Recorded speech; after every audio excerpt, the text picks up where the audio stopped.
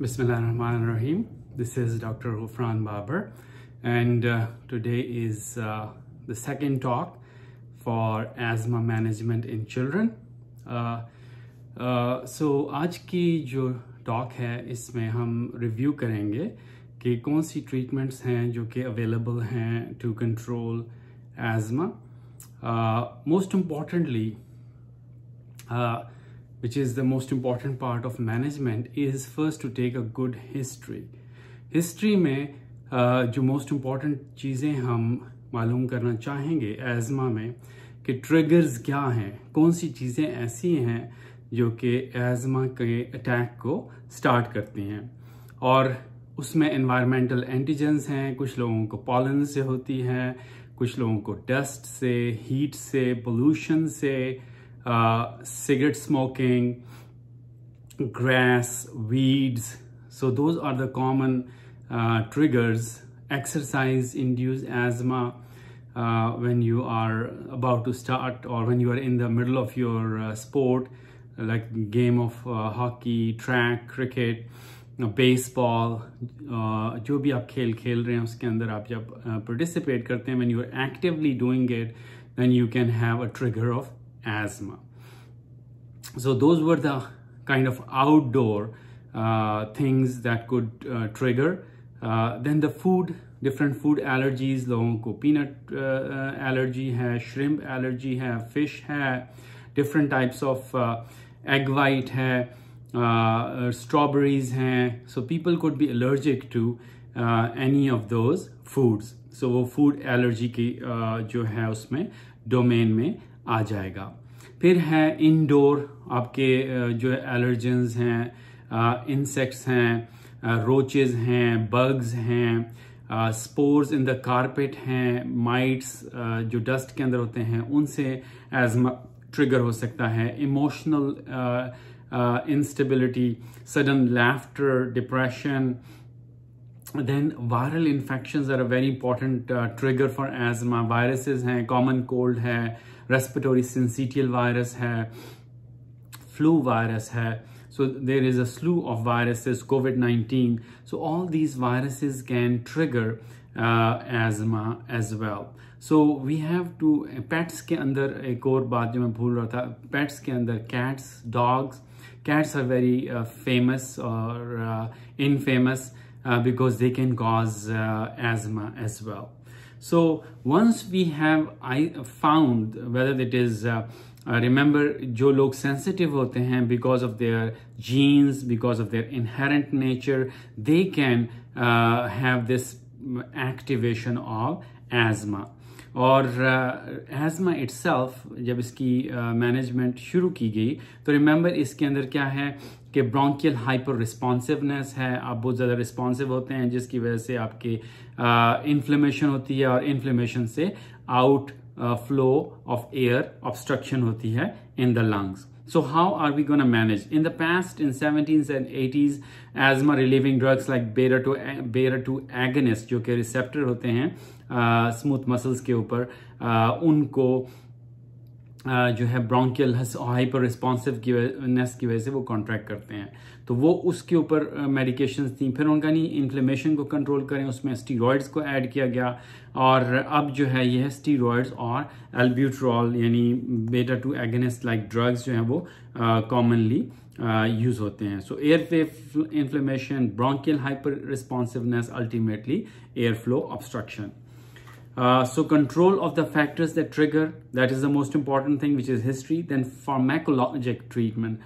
For pharmacology, we need to have use of medications, and the third thing, education in asthma care. अगर आप families को properly educate नहीं करेंगे तो asthma management will not be possible.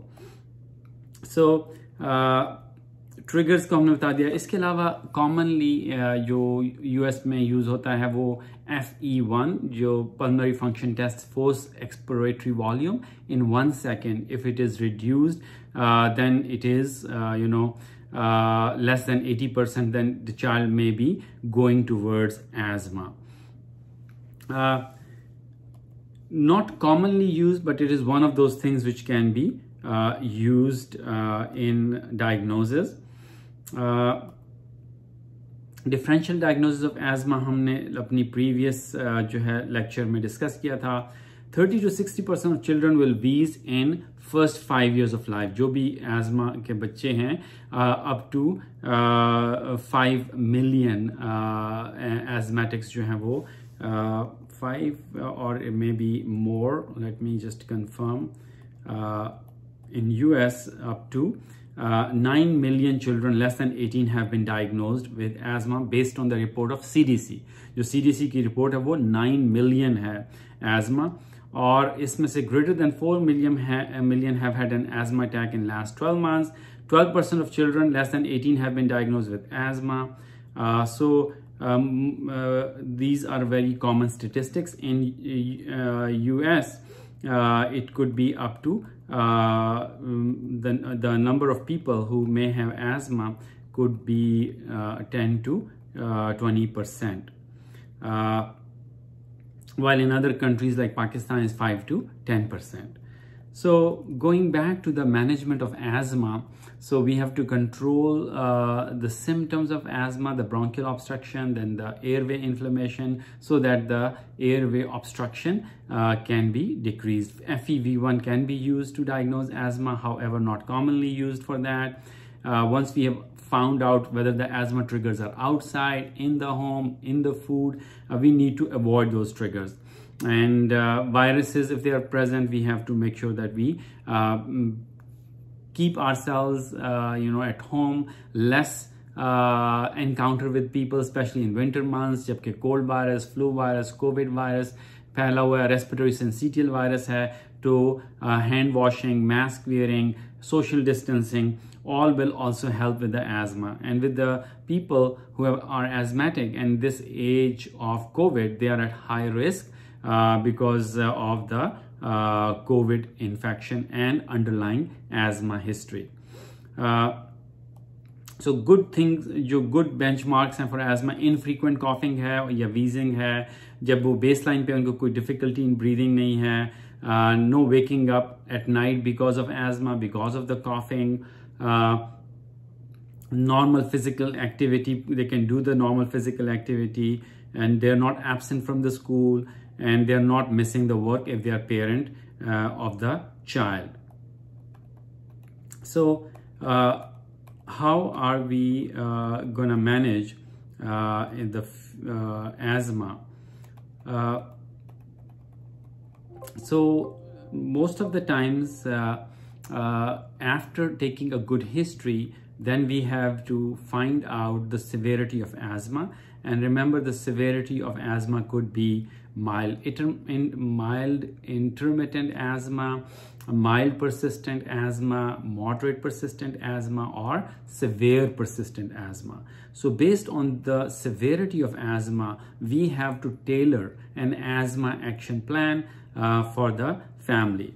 Mild intermittent is that they're having symptoms less than 2 times per week, and during the day and at night less than 2%, and their FE1 is greater than 80%. जबकि mild persistent के अंदर उनको day time symptoms 3 to 6 times per month होंगे, 3 to 4 times per month they'll wake up at night with asthma symptoms, and their FE1 is still, which is forced expiratory volume in 1 second, will still be greater than 80%. So special instrument होता है, उसके में blow करते हैं, और जितनी volume 1 second में आती है उसे FE1 कहा जाता है. जबकि मॉडरेट परसिस्टेंट के अंदर डेली सिम्टम्स होंगे, उनको डे में नाइट में ग्रेटर देन 5%, और उनकी FE1 will be reduced to 60 to 80%.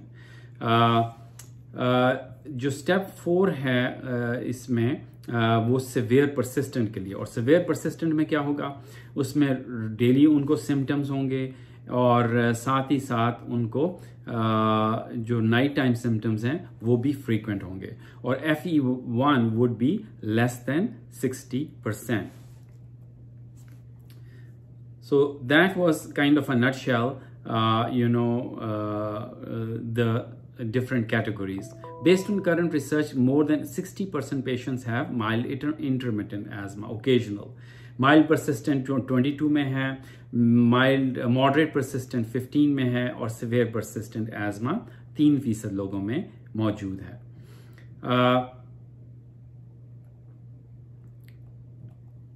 Most of the times जो फेटल आउटकम है यानी डेथ वो ज़्यादातर लोग वो हैं जिन्हें सिवियर परसिस्टेंट एज़मा है।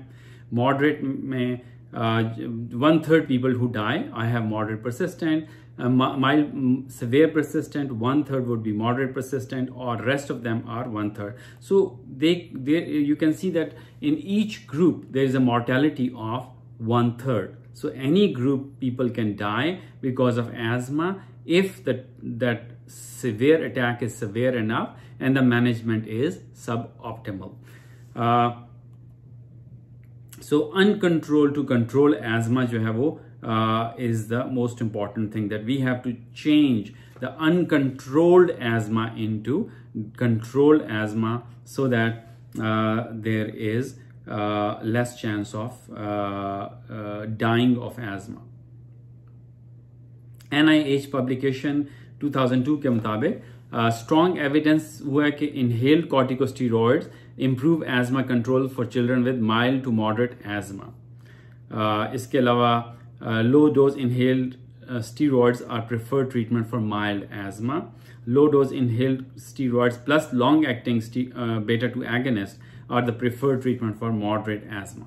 So ये मुख्तलिफ स्टडीज़ हैं leukotriene modifiers with inhaled corticosteroids जो है वो उनके ऊपर रिसर्च हुई है. They have shown good results. We will be discussing treatment in a minute. So inhaled corticosteroids plus long acting बेटा एगोनिस्ट वो कहते हैं कि लंग फंक्शन सिम्टम्स का ज़्यादा अच्छा होता है, decrease एल्ब्यूट्रॉल use, decrease एक्सेसरबेशंस and reduces need to increase the inhaled corticosteroids. Inhaled वो होता है जो कि आप इनहेलर के जरिए देते हैं.